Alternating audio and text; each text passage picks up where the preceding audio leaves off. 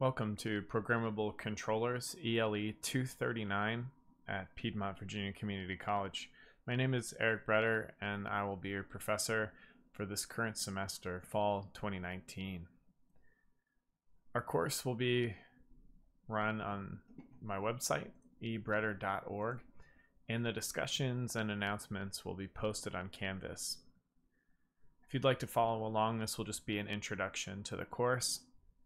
And if you have any questions, please feel free to email them or post them on Canvas. At the beginning of my page, there's a set of all the courses I'm teaching this semester, my contact information, and office hours. Any social media or links here. I'm going to click on the page for our class, ELE239. The website is set up linearly, and it will be posts per week, just like a blog. At the top, I have some basic information, our syllabus, our guidelines if you decide to come on campus, and an anonymous feedback form if you'd just like to give me some constructive feedback. In this class, the book we'll be choosing is Programmable Logic Controllers, A Practical Approach Using CodeSys by Dag Hansen. It's a Wiley book. You can purchase through the bookstore, Amazon, or through Wiley.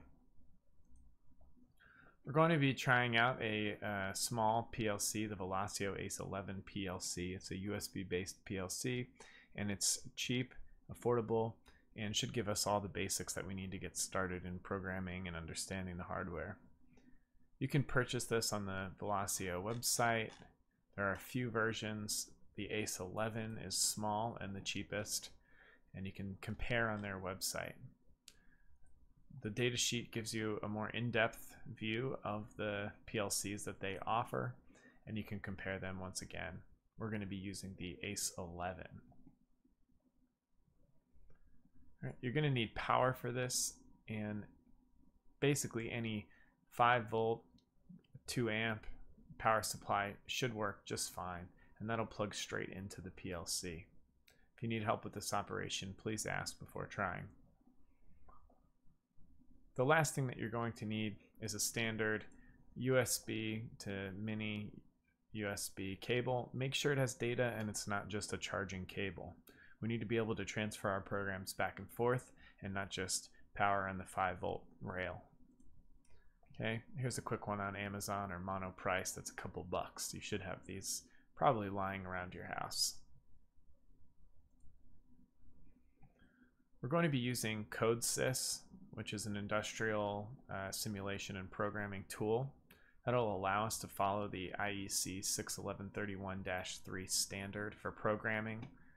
That standard is to help with software architecture, programming languages, and it is the -3 is specifically designed for PLCs or programmable logic controllers. So that fits really well in our particular application for this class. I'll move down into week 1 in a second, but first I'm going to go over the syllabus. Again, my contact information, my availability. If you can come on campus, I'll be in my office or in room 833 from 12 to 3 on Tuesday and Wednesday, and from 1 to 3 on Thursdays. I will try my best to respond to email within 48 hours if it's specific to the class. And if you need to communicate with me in a different way, via Skype or Hangouts or some other video chat, just let me know and we can set up a meeting time and figure it out. This is an online class. I'm going to do my best to post on Fridays so that you have the weekend to process the information and look over some things, and that'll give you a few days during the week to ask any questions that came up. I will post solutions most of the week if there is anything that needs a solution or follow-up videos with information. Our course is designed to examine the installation, programming, interfacing, and concepts of troubleshooting programmable controllers. The goal here is to build a practical understanding of programmable controllers, troubleshoot and diagnose a few different programming languages and the basics of the hardware, And we need to know a little bit about this as a system and not just one or the other entity. So we'll program, we'll do the hardware, we'll do sensors, and we'll come back and make sure everything is working. Okay, you should have taken some AC/DC fundamentals for this course. Although it's not required, it should help. Also, digital logic and microcontroller courses will help in making this a more meaningful course for you. Okay, again, here's all the requirements for this course. And as we go down, if you miss more than 2 classes on this online course, that means if you don't participate in the discussions or log in after a few postings, then we should withdraw you from the course. If you're not able to complete the course, please let me know, and within 2 weeks from this date, you should have the ability to drop the course and get payment. After that, you'll end up getting a W on your transcript, and we'll try to avoid the F as best as we can. If you pass that date, then you will probably receive an F in the class, but keep in contact with me, and if something comes up and you're unable to make a bunch of courses, I'll work with you to make sure that things can line up really nicely. This is an asynchronous course, so you may let a week go by where you don't look at anything and the next week do 2 weeks of work. That's totally fine and up to you. You're welcome to keep up as you need. But again, make sure that you're keeping in contact with me if you don't log in and say, I am working on the readings, or I'm working on this assignment, or I'll get to it next week. Our grading, 20% is participation. Again, that's logging in and participating in the discussions. 25% will be the smaller assignments throughout, the reviews and things related to some of the book work and the lab practices. We'll have some labs further on throughout the semester when we start to build our knowledge.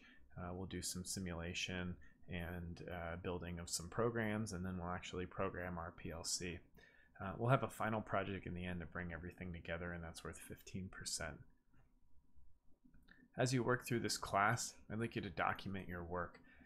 On the website at the top, there is documentation guidelines.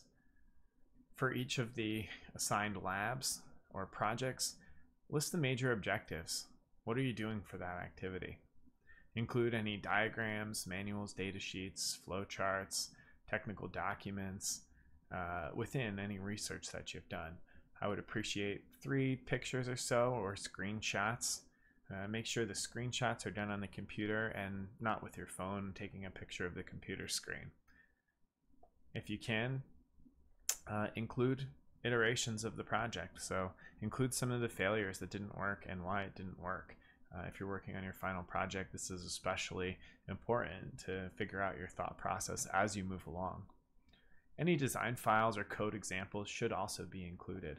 Resources, citations are important, and include some sort of reflection or learning. So at the end of each of your documentation or journal entries, make sure that you explain what you learned and why you think it was important to the scope of this class and what your plans are for the future. You should be doing this with each of the weeks, and you're welcome to do this in a Google Doc or keep an ongoing Microsoft Word. If you have something fancier that you'd like, Google Sites is really great. And you can keep your stuff going as you're working. That will be submitted at the end of the course as part of your final project grade. If you have any questions, please let me know. Okay, the rest of this syllabus I encourage you to read through, and this is support on PVCC as a campus. If there's anything you need in terms of Canvas support, there's information right here. If you need any information about the general PVCC operations, just please refer to this or get in touch with me. Here's our rough schedule. This may change. This is the first time I'm running this online course, but this week we're working on an introduction. We'll then overview PLCs. We'll do some of the software and talk about the languages, and then we're going to dive into some digital analog stuff and then look at logic. About halfway through this course, we'll get into the programming, or probably a little sooner, but we'll dive deep into writing programs here, and we'll talk about a few different programming languages. We'll look at function diagrams and ladder logic. We'll build processes that can recur, and the ability to use the PLC to time out events. We're going to do some simulation in CodeSys, which is the platform that we're using to program in, and we'll talk about some higher level programming. We'll do a project that will include your PLC. We'll build upon that, and then we'll do a final project at the end. I'll keep you posted. This may change throughout the semester depending on how things go and what people are interested in. So if you have some feedback, please send it my way, either on the anonymous feedback form or just shoot me an email, and I'd be happy to adjust and see what other people think as well. As we scroll down, we'll look at week 1. In week 1, I've posted just an introduction here, this video and the syllabus and a few other things. Please make sure you watch this full video. Go to discussion post number 1 and make sure you respond. Discussion post number 1 is just an introduction, and this should take you right to the Canvas page. Please reply and add a few things in and read other people's posts. I will also be using the announcements tool in Canvas. So you can see I've already posted 2 things right now, one before class started and one today that encourages you to get started on the class. I would also encourage you to try to download CodeSys. Here's a link to the 64-bit Windows version, and it's the latest version that I will be using. CodeSys is our programming environment, and we can also do simulation as well. When I do examples, we're going to use this. The book that we are using is specific to CodeSys as well, and it follows the IEC standard. So CodeSys does this really well, and it will help us all formulate really clean and industry standardized code. But make sure you can just install and get it started so that you can at least get it rolling on the programs. If you're having trouble installing it or you don't have a Windows machine available, there are laptops in ELE239, and get in touch with me if you need to do a dual boot on or a boot camp in Mac or something like that. Okay, this program is free, and we'll take full advantage of it. The last thing that I ask, start reading part 1, chapter 1 and 2 of your Programmable Logic Controllers book. This is about 30-40 pages, and this will give us an introduction to PLCs, and it will also start talking about logic. This will be very important as we continue. Please keep up with the book reading. It'll help inform the projects and the things that we're doing. I'll also post articles and things that will supplement the reading as well, and we may jump around in the book a little bit, so just be aware of that. If you have any questions, please feel free to reach out to me. You can email me. You can post things in the Canvas discussion, and if you need anything else, just let me know. Looking forward to this class. I hope it's exciting. I hope you learn a lot, and if you have any questions, don't hesitate. Thank you very much.